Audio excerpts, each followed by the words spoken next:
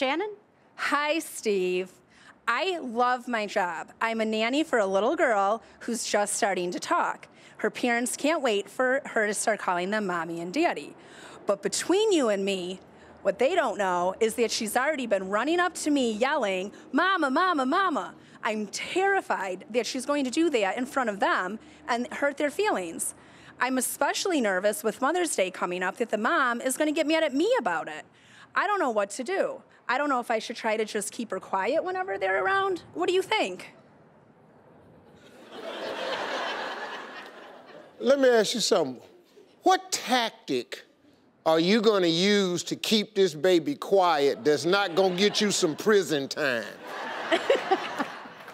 Now, let me tell you something, though.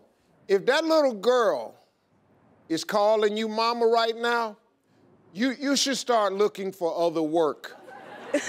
Because the moment that mother hears that little girl call you mama, yeah, you out of work. Yeah, you gone. You gone. So just start looking around the Buffalo area now. You know, just see what's out there, you know, management training program. Yeah, you're about to lose your job.